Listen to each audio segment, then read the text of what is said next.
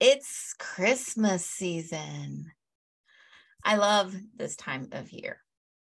And I know at least one pastor who is talking today about this being a difficult time or a complicated time. I polled folks about their feelings about Christmas, and the results of my very unscientific poll were that people cited time with loved ones, reviving tradition, sharing love, and through baking and crafting and being in joy through music and movies is their favorite and most cherished parts. And many also mention missing loved ones as a sad part of the holiday. I too have sweet memories of Christmas past, foggy Christmas light viewing, performing in the Nutcracker, circling items in the department store catalog with my sister, put our initials by it so it would be very clear for Santa to know, making family recipes, putting up lights, all the lights. And that one year that my parents got Santa to come early, since there'd been a snowstorm and my dad was off work 5 days early. If you didn't know, my mom has got a lot of pull with Santa, so now you know. Through it all, as I can remember, my family, as long as I can remember, my family celebrated Advent, the 4 Sundays before Christmas. That starts today. We celebrate with readings and candles and music. And it's one of the most meaningful parts of the season. So this is the start of Advent. Advent is a time of making way for Christmas. Just as we may prepare for Christmas in outer ways, like decorating or sending Christmas cards, etc. Advent is to remind us about the inner preparation. I've long said it's the journey to Christmas, but it's also a realigning with our highest selves. It's not like it went away. Maybe we just got busy. Christmas comes from Christ Mass, which is a celebration of the birth of the Christ in Jesus. In Unity, we teach that the Christ energy is in all of us with the same potential for expression. So Christmas is also a celebration of the birth/rebirth of the Christ in you. So the theme for the season that I chose is more than just Christmas. It's the feeling of Christmas. My hope is that while we may be feeling some easing after uncertain and difficult times, it's been a complicated couple of years. And, we're firing up. We're getting going with some traditions we've missed in the last few years. I hope that we can also go deeper into the reminders from an experience of the holy day, the holy season. That we can take some of the lessons of this decade so far and allow them to inform how we live going forward. Now, many of us have studied the historical context of the Christmas story. We have lots of knowledge in our brains.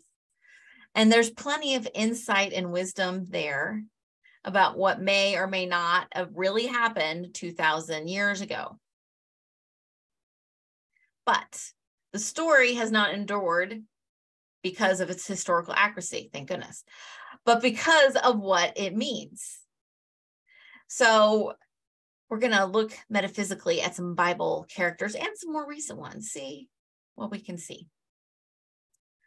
Often we start Advent with the Magi because they're people who saw something unusual in the stars and took a long and expensive journey based in hope and faith to discover what the stars foretold. And that's one of the reasons we start with the Magi often when we talk about Advent, because the first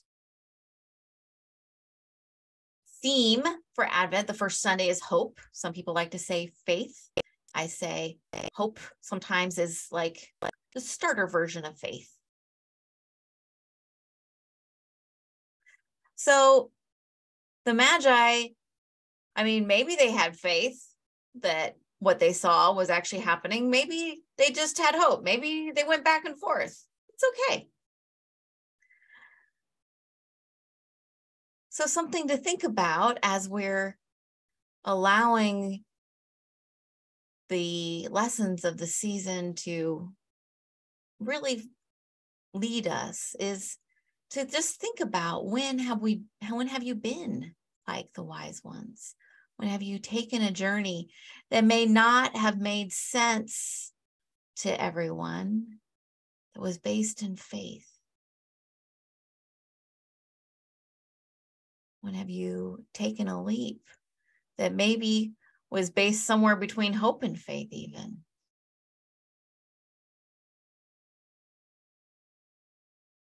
But the Magi don't only teach us that, they also remind us to listen to our inner wisdom. You know, none of our spiritual qualities rely only on none of them live alone, right? So our inner wisdom, the Magi, they realized King Herod may not have had the best intentions, so they chose a different route.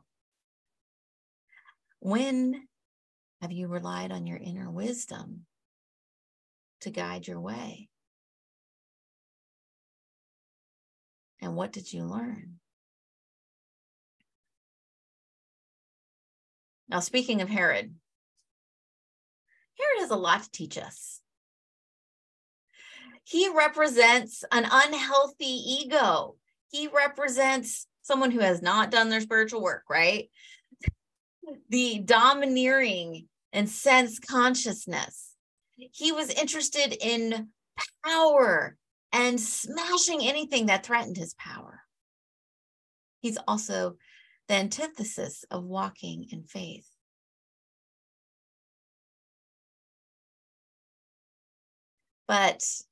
And maybe we could extend a little compassion towards him. I would say that his fear, and we could extrapolate, that he probably had a sense of unworthiness. And these things caused him to clench and destroy.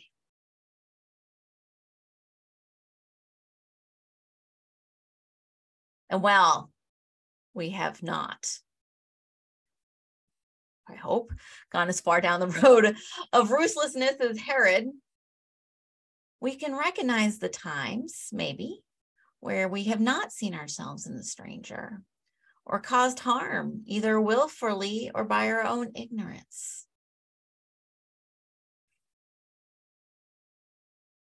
Or even holding on because of fear or a sense of unworthiness. Ooh.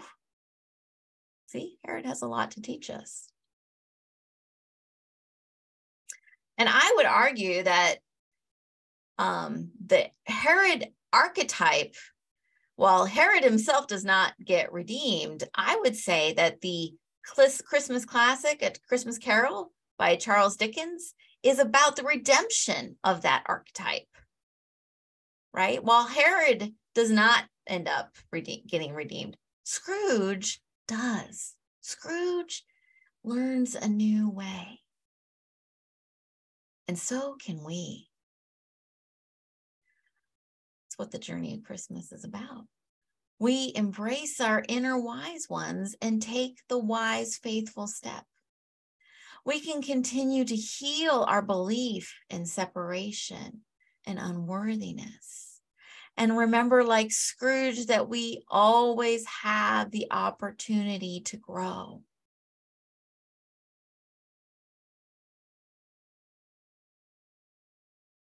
And to keep Christmas in our hearts all year long.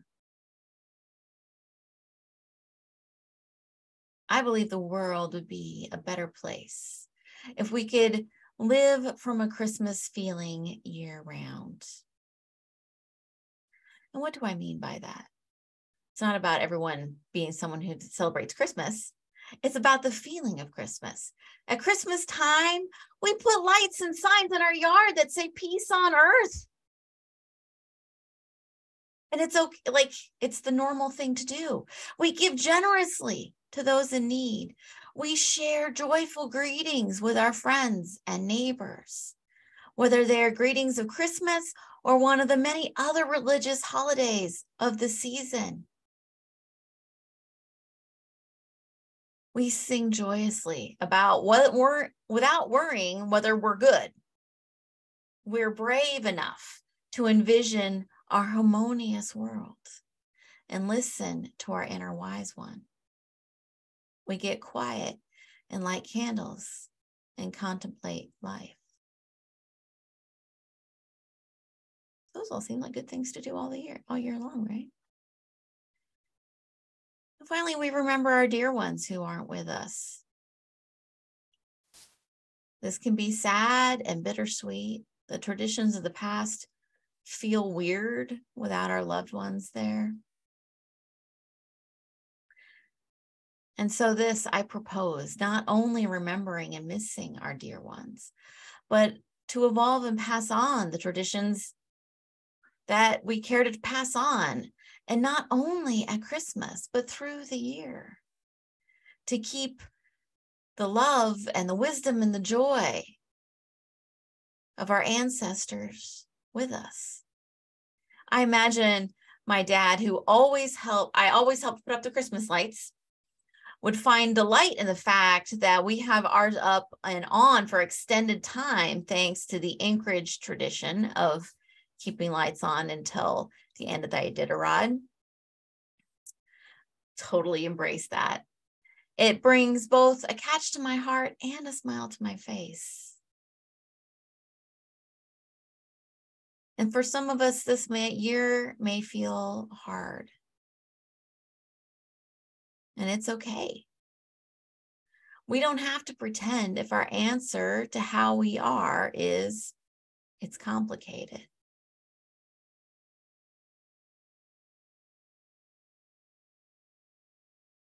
We can embrace that as part of something we take through our year as well.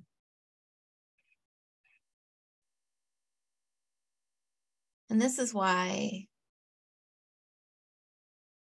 I believe in the word hope as well as faith. Hope is about an intention, a wish. Faith is a knowing. So my intention, my wish for you, my hope, as we begin this Advent season that is about grounding in, and not just about the feeling of Christmas for these 4 weeks, but for all year, is that we can, even in the bittersweet times, we can open our hearts to the love and the wisdom, the knowing of the Christmas season. And now we keep it going all year long.